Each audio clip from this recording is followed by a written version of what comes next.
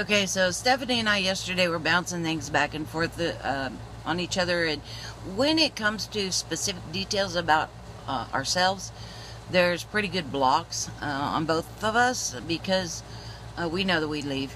We both know that.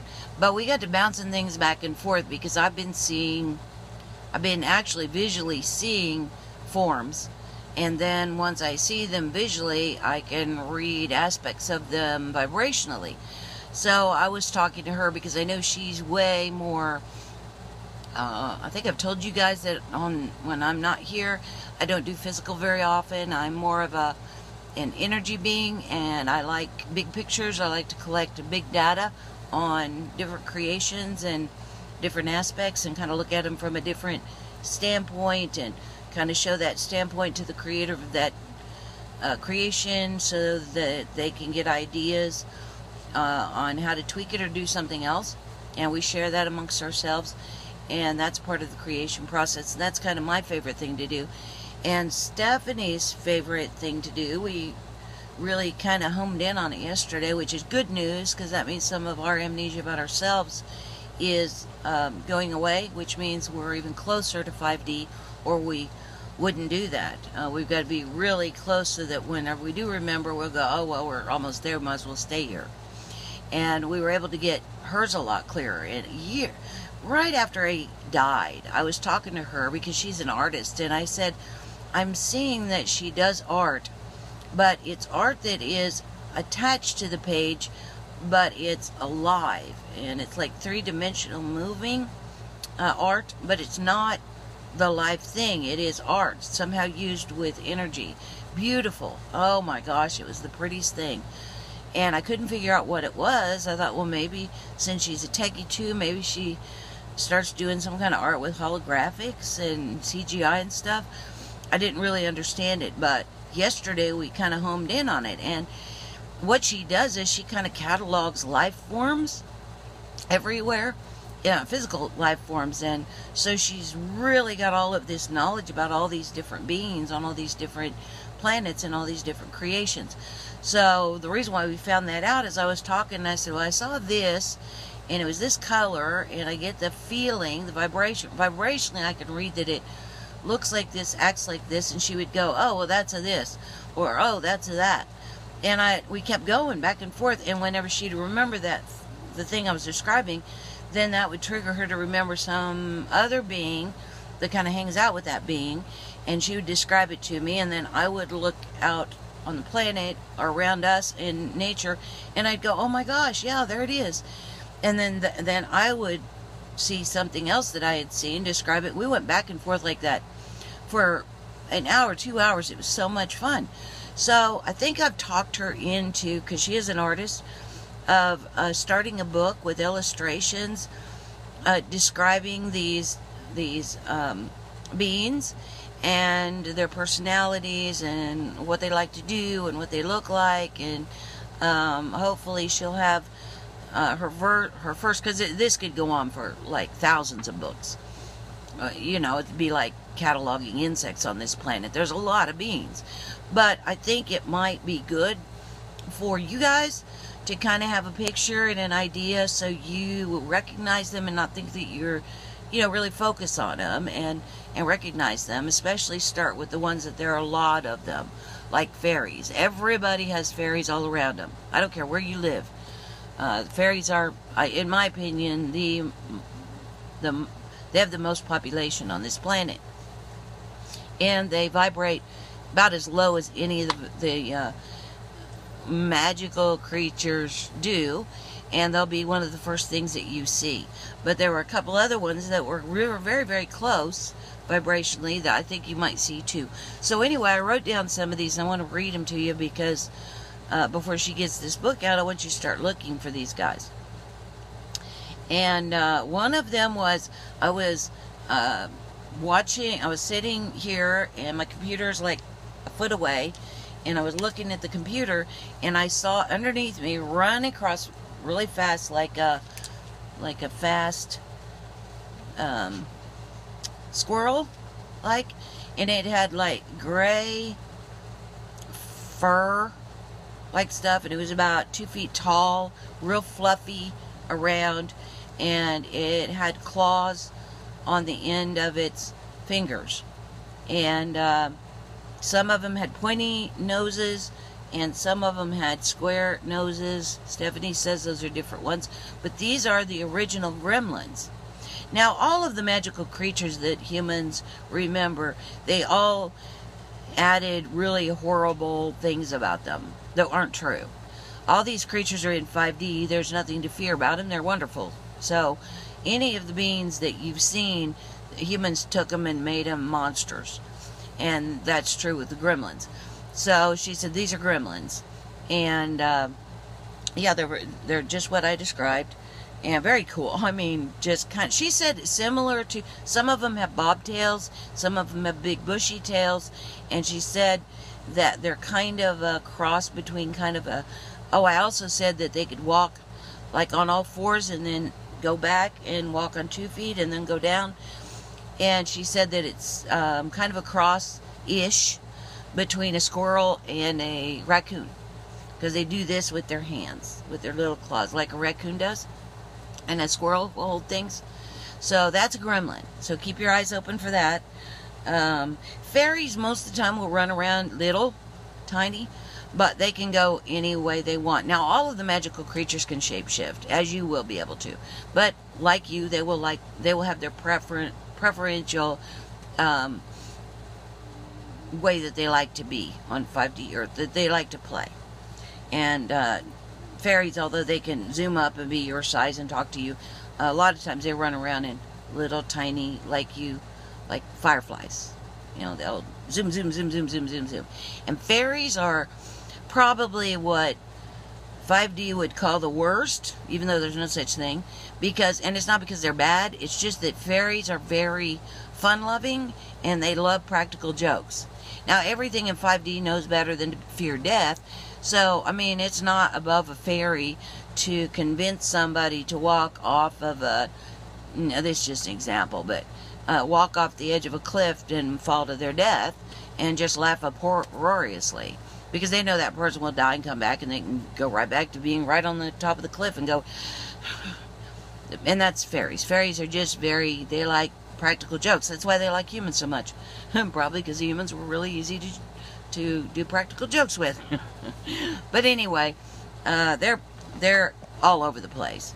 And the fairies are not evil. There are no evil fairies. Although they can look kind of twisted and like roots if they want to.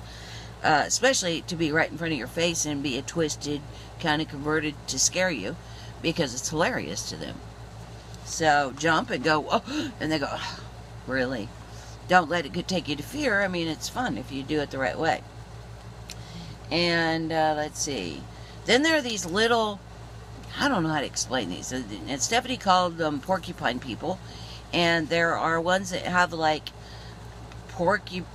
spiky things that come off their back that are like porcupines, except they're really soft.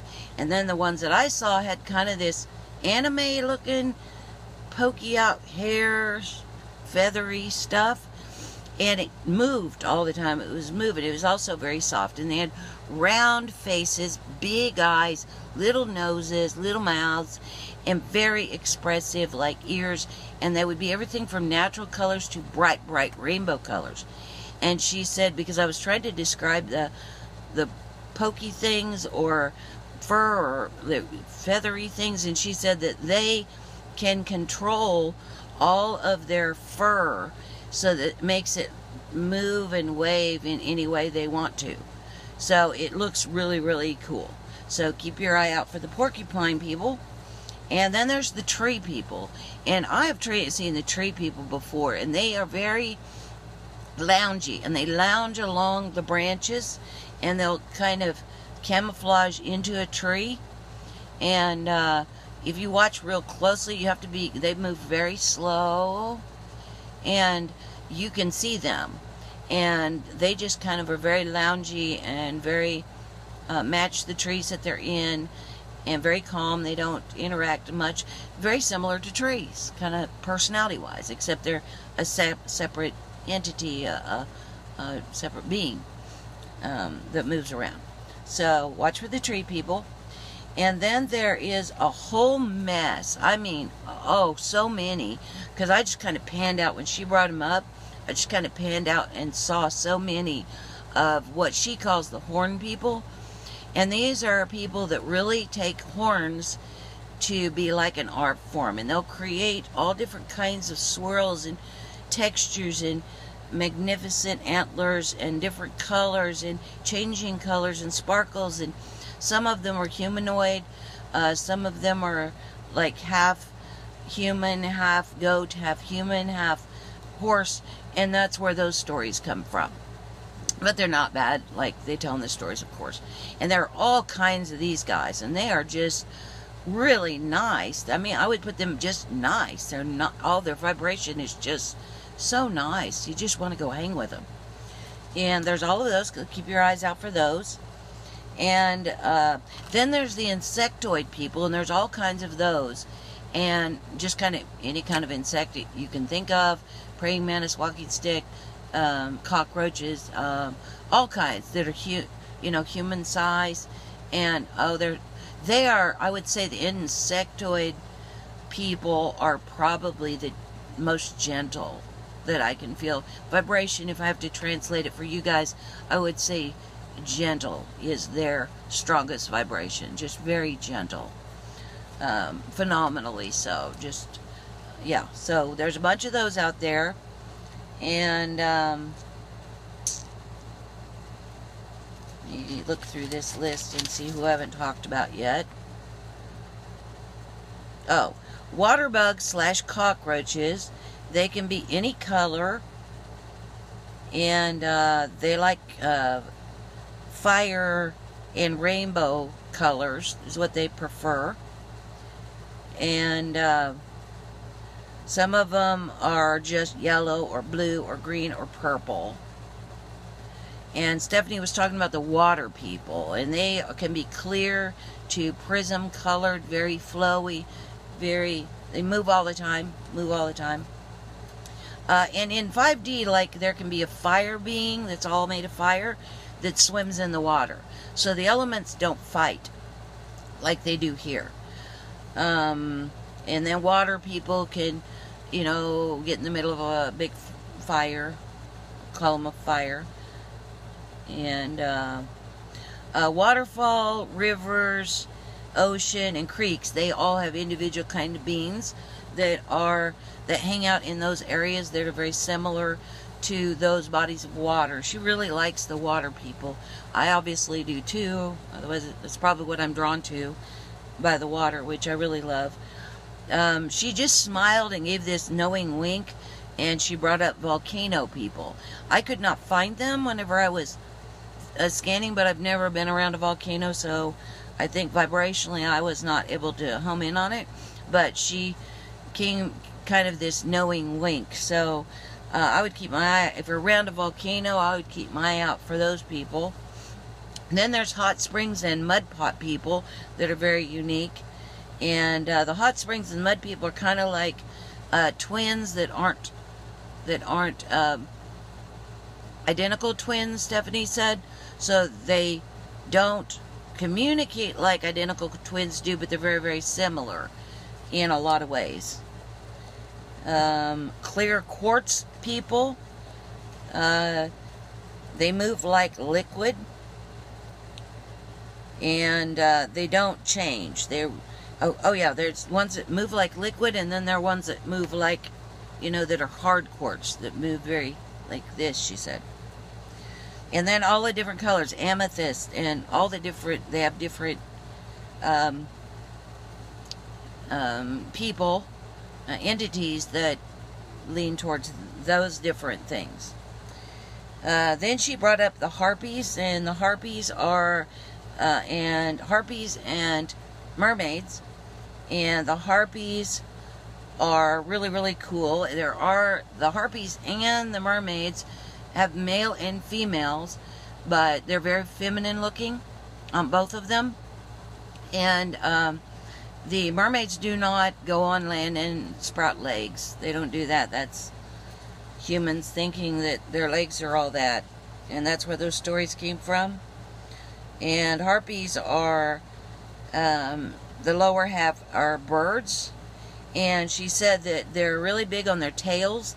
They like to change their tails, or like change colors, or put like twirly things in them. Like they'll change the tail feathers and make very unique designs, and that aren't feathery in them, like a woman would change her stuff in her hair. And the mermaids are like that with their scales and their feet. They'll change them and change the colors, and kind of like changing clothes. And mermaids are, okay, these two are both the mermaids and the harpies are extremely graceful and flowy, and they all love to sing. And they can, Stephanie said that they can, when they sing, they can make you see the song. Like, I think there's a Disney movie like that where somebody was singing and you could see the song. Well, when a harpy and a mermaid sing, you can see the song visually with your eyes. A human can see the song with their eyes. Both of them, the mermaids and the harpies, have long hair, and they love to put decorations in them. Then there's the butterfly moth people, and wasp people, and bee people.